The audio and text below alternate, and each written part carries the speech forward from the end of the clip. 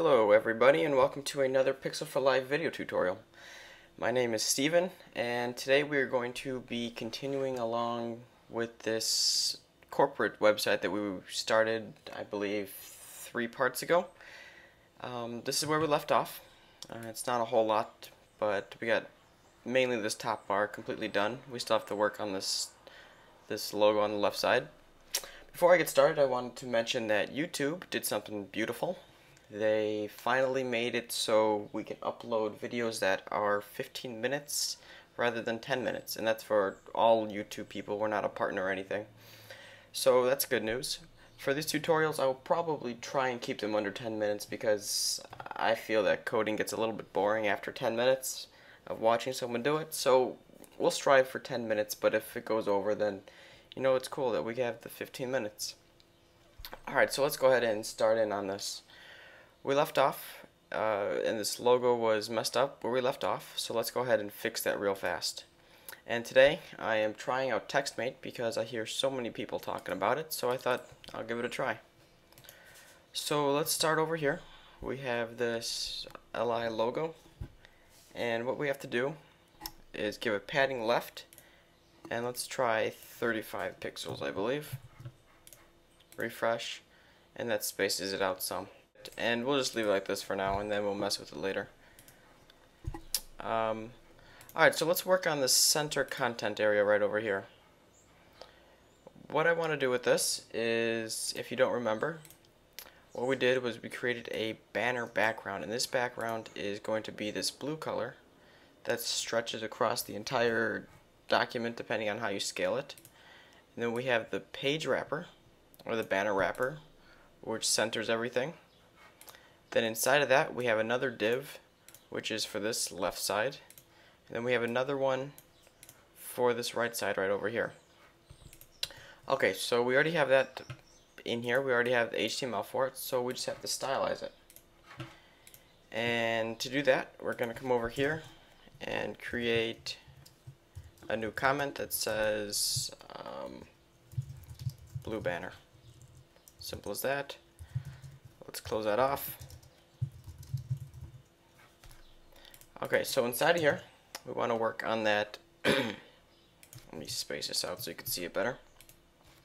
We want to work on that first, that stretching blue banner background. Okay, so inside of here, we're going to do a width of 100%, and then a height of 294 pixels. And then we're going to center it, which I don't know if this is necessary. Let's just not put the margin 0 auto because it's a width of 100. We want to give it a border top of 1 pixel solid, and then this dark blue color, or maybe it's a light blue color. And the number for that is 4F81B2. And then we want to also give it a border bottom, which is another dark blue color, I believe. And we're going to go border bottom, and that is 1 pixel solid, and then the code for that is 09141F. And then, well, let's just refresh that and see what that looks like. Okay, you see we have this line here, but there's no background. So we need to call upon that background. And we're going to do that by saying background. And then it's going to be a URL. And it is /images/ what do we call it? Blue background.png. Blue bg.png. And we want to repeat x background-image. Erase that, save it, refresh, and you can see it appears there. Now we have this little bit of gapping here. Let's go to inspect element and see how much we need to take off for the height. And we're going to take off, let's make it 290 pixels. That'll be nice. So right here we're going to go 290 pixels, save it, and refresh this, and you can see it all lines up beautifully. Okay, so now that we have that, we want to work on that wrapper, which wraps all the content. And the name for that is, let's take a look, banner wrapper. So we're going to go banner wrapper, and it's going to be a width of 930 pixels, and then the margin is 0 auto. Let's just clean this up a bit. We can put that all into one line. Okay, so what that does is it's going to just center this content in here. As you can see, it centered it. So now we want to stylize that banner content, and we're going to go just that, banner content, I believe is the name. Let's double check. Banner content. Okay. And then we're going to give it a width of 530 pixels. And then we're going to do height of auto. Still getting used to this. We're going to tell it to float to the left because it's that left content. And then we're going to give it a padding of 15 pixels. And then the font color for this, if you look, it is white. We're not going to worry about the drop shadow at the moment that's on there. So let's just do color white. Let's save and show what that's looking like. Okay, so now for this drop shadow, this is how you're going to do it. Let me just copy and paste the code, and then I can show you how you can come about doing that. So I got this right here, text shadow, and then we're going to save it, refresh, and you can see it as the shadow. Now if you want to do this on your own, you can just search for Google CSS3 generator, and then it's this top one, css3generator.com, and then in this drop down click on text shadow, and you can fill in your own coordinates to get something that you like. And they have a lot of sweet different things that you can do with CSS3. Okay, so now that we have that, we want to stylize the P tag a bit for this banner. So we're going to go banner content P, and then we're going to do font size, and we're going to make it 17 pixels, and then font weight is going to be normal. Once again, let's clean this up a bit. Gotta keep this neat. And then we want to stylize that H1 tag, which is this sample header right here. So we're going to go banner content H1, and the reason that we're going banner content H1 is so it doesn't change all the H1 tags, just the ones within this banner content div. Alright, so for that we're going to go font size, and we're going to make that 28 pixels. And then we're going to go font weight, and we're going to make it bold. And then we want to change the line height to 60 pixels. Let's save and refresh this so you can see what we did. We made it bigger, bolder, and then the line height spaced this out a bit. Okay, so now what we're going to do is let's work on the button, which is this right here, these two buttons here.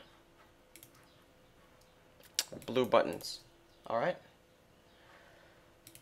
I closed the styles. Alright, so what we're going to do, we're going to make a quick note right here that says buttons. And then we're going to do UL and then pound blue buttons, I believe is the name. UL blue buttons. And then we have left, right, and then the class of buttons. So for this, we're going to do margin top, and we're going to change it to 20 pixels. And then we're going to stylize that class of button that both of these buttons have. If we remembered when we did this, we decided to give it a class of button so we can specify the width and all that, and then just use left and right to change the background picture. So we're going to do class of buttons, button. And then for that, we are going to give it a width of 226 pixels, I believe it is. A height of 42 pixels. And then background URL images slash, and it is blue button.png. Blue underscore button.png. And we want to tell it not to repeat, no repeat. Okay, so let's save and let's refresh this and make sure we got it correct. And I don't think it's working. Let's refresh. Okay, it's not working yet because we still need to give the IDs for these buttons. So we have left button and right button. So we have to specify that by doing pound. Let's make a space here. We'll go left button. And then let's also add right button. And then in this, we're going to tell it to float left. And then this is where we're going to change the background position. And we're going to do that by going background position, simple enough, and 0 and negative 42 pixels. So what that's going to do is tell it to, I believe it's the top left and down 42 pixels, which is the bottom, if I remember that correctly. So let's save that, refresh, and you can see that the button appears right there. And then for this right button, we're going to do just about the same thing. Float right though, and then background position, and that's going to be 0, negative 126 pixels. Save, refresh, and bam, there you go. So now that we have that, all we have to do is do the hover state for it. And we're going to do that by going pound left button hover.